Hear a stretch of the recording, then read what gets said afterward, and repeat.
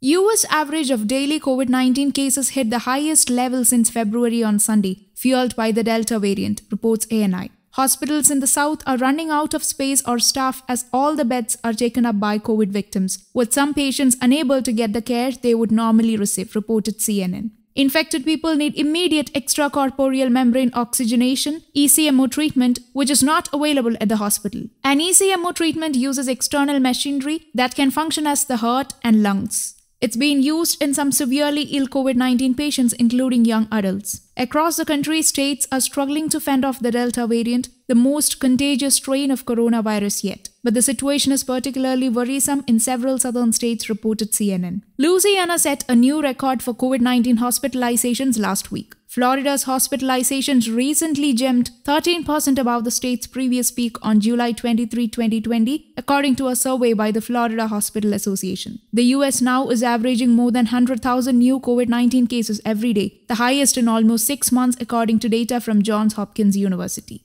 News Desk, Kaumudi English.